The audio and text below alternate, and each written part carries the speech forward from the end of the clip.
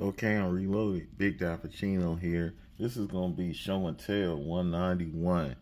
I was actually supposed to do an odds and ends video, but I decided to change it around because I was already late. I'm already late, I should say, with doing video anyway. I was supposed to put one out Wednesday, but I worked. It was Emancipation Day. Oh, they call it Juneteenth too. National holiday now. And work in the museum, so I didn't feel like it. Then I worked yesterday. Coming back, we were very busy, so yeah, I decided to get it out today. And I was lucky to have a haul. I put out a pet hunting video at Target where I got these hauls from. Some of it, I don't know. It's like at one time those videos were hot. And they were guaranteed 100 views out the gate. I don't know, maybe it's because of the copyright trademark problems that it got blocked in some areas, I guess, of the world, I should say, some places. Even though I'm not monetized, so it don't hurt me like that. But yeah, algorithms, man. I'm still trying to figure it out. Maybe I'll never figure them out. I'm just trying to give you what I think the people who, my subscribers mainly, what y'all like. So let's continue. This is a whole Show and Tell 191. We begin with some stuff I found at Harris Teeter the other day. I was in there just to hit the ATM after work. I had these Matchbox. They had a 1941 Willys Jeepster. I don't think I have this one. I hope I don't. And it's in blue. It's a pretty cool casting. I see headlights, tail light details. It's got the fifth wheel on the back. Convertible. And it's from the MBX Highway series. So that's pretty cool. Let's just mainline. So we're going to put these back. Dang. And got this bad boy. New for 2024. Porsche 911 Target 4, the cards ripped. Maybe somebody tried to get in there. I hope I don't hide this one. I think I got the convertible Porsche. Matchbox or either Hot Wheels is similar. And this is from Porsche 911 Target. They never put the year up there. Very rarely. They did on the last one. This is a Porsche 911 Target 4, like I said. And this is MBX Showroom. New casting. Looks pretty good. Tail light details. Headlight details. I collect them Porsches, so. And this was what first caught my attention. This is no, I definitely don't got this. And they're not saying this is new for 2024, so they did this casting before. It's Mercedes-Benz AMG SL63. I got one similar, but I swear I don't know where that is. I think I put it up.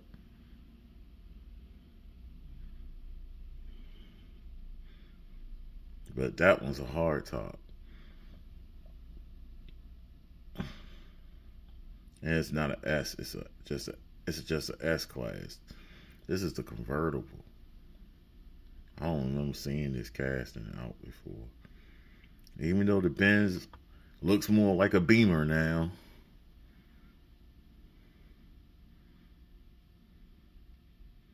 I don't know why they did that. They changed the shape. Guess this is more aero. Looks clean though. Headlight, tail light details, grill. with the emblem in the grill. Big Benz emblem, throwback. Back to the 560 SL. That's pretty neat. I like it a lot. And this is MBX showroom too.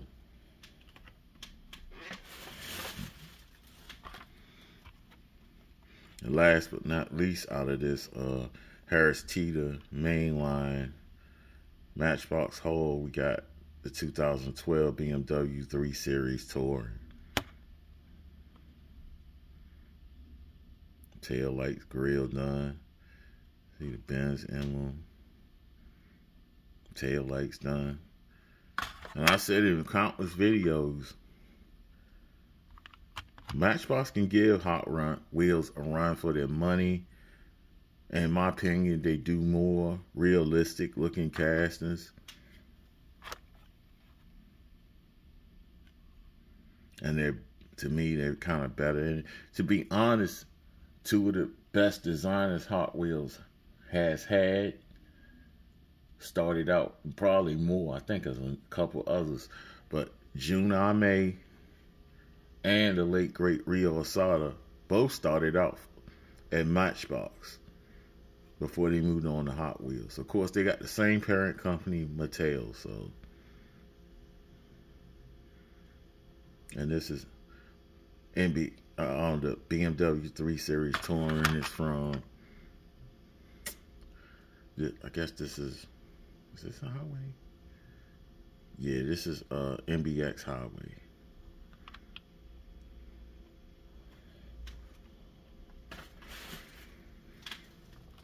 When I was at Target a few days before, I picked up a few things. One of them was this Matchbox Collectors. It's a 1974 Toyota Celica GT liftback. It's pretty cool. Like front bumper is blacked out, look kind of non-existent. So it's kind of similar to this. It's the Hot Wheels version.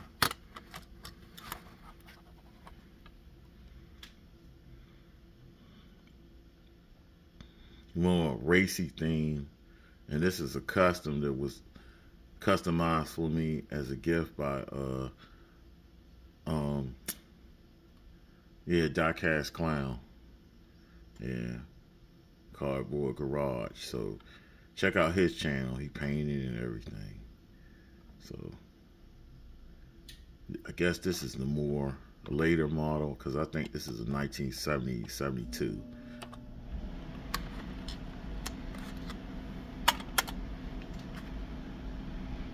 This is a 1974 Toyota Celica GT liftback. Can't wait to open this. I don't think it has opening parts. It's just collectors.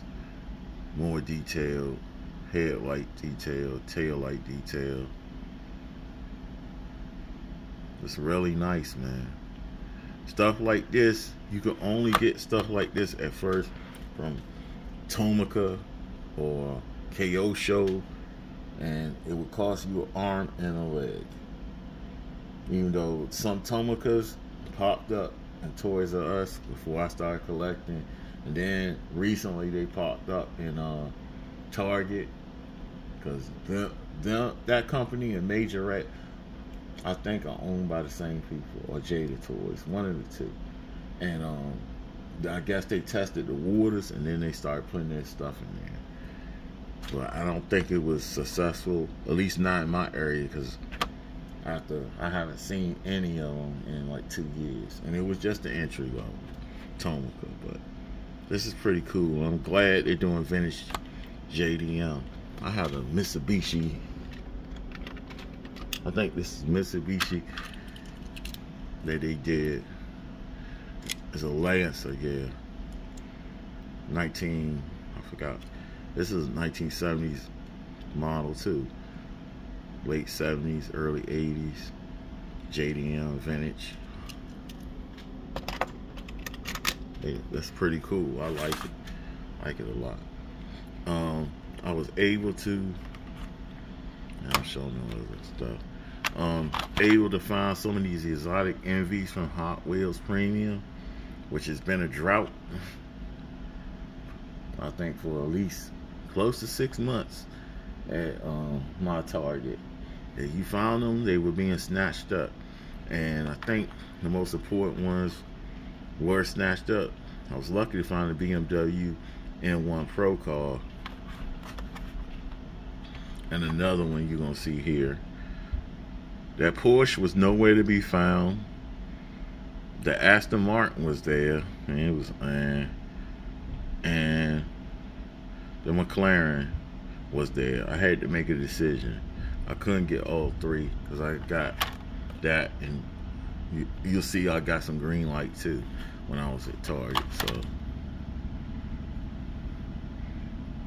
I was able to get the Lamborghini Revention Roadster from that same set.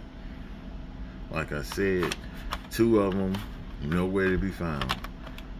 I didn't want that Aston Martin V12 Speedster. I don't know, it's something. It looks okay, but just don't do it for me.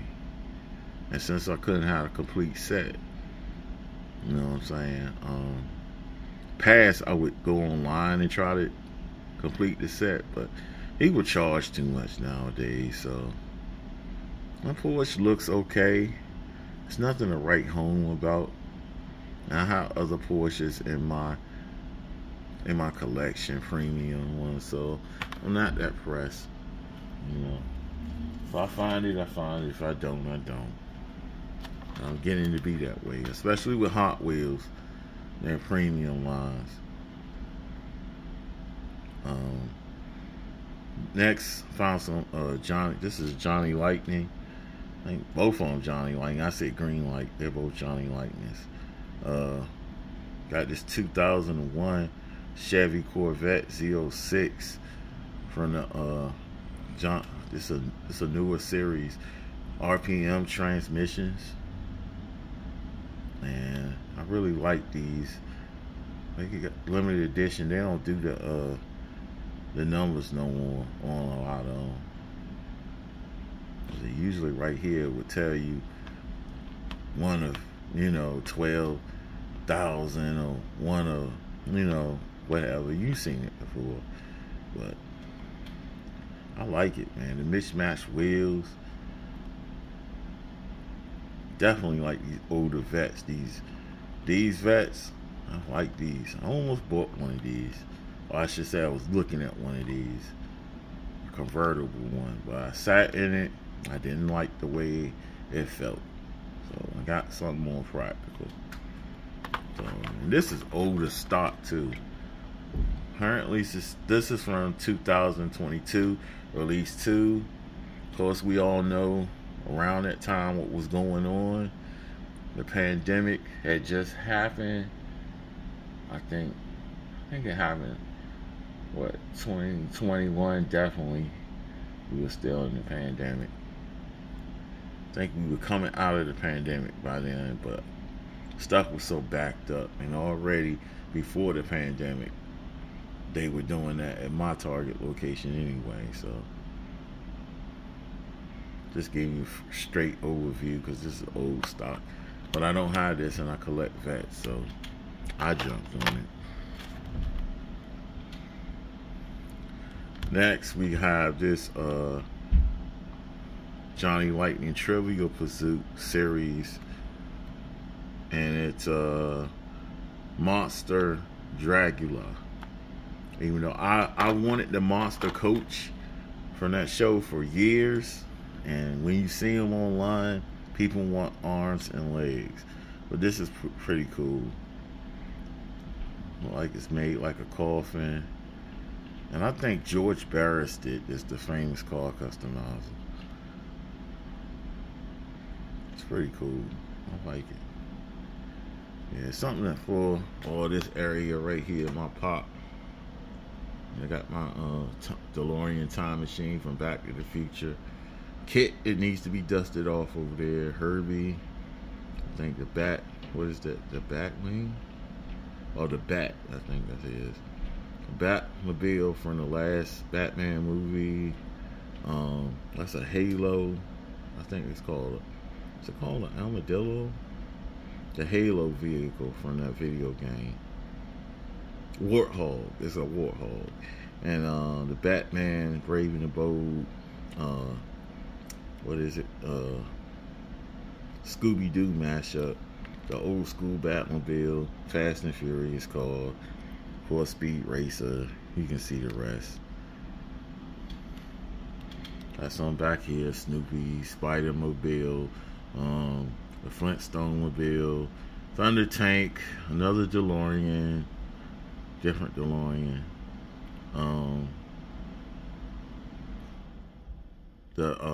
What's that? Dang, the garage. What's his name? Gas Monkey Garage Corvette. This, I guess this Muscle Bruiser is from the game, the Fast and the Furious. They did a Fast and the Furious online called game.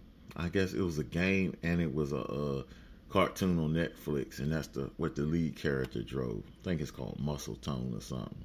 Fantasy Caster from Hot Wheels. And this bad boy, the Mystery Machine, and a tuned Fast and the Furious Charger. I think that's James Bond on the right, or Fast and Furious, Jason Stratham, James Bond homage or something. Yeah, this is pretty cool. So it fits in with that theme. So, and again, old stock. So 2022. I don't know what happened in 2022. Why stuff just coming in. Some of the stuff I didn't see. I like to get that 1980 Toyota Land Cruiser. That's pretty cool. I got the shooting star right here. That's right there in that trailer. That's pretty cool. And that's it. That's Show and Tell 191. I want to thank the subscribers for always holding me down. That's mainly who I do these videos for. And then, if any random viewers come across this channel, I encourage you to subscribe, hit the notification button, leave a comment behind a like, behind or a dislike. You know, the motto of this channel, like I always say, it's not the best diecast channel. It's not the worst either. And the other motto is, it's about showing a little love for the diecast. Just a hobby. Not always getting the chases.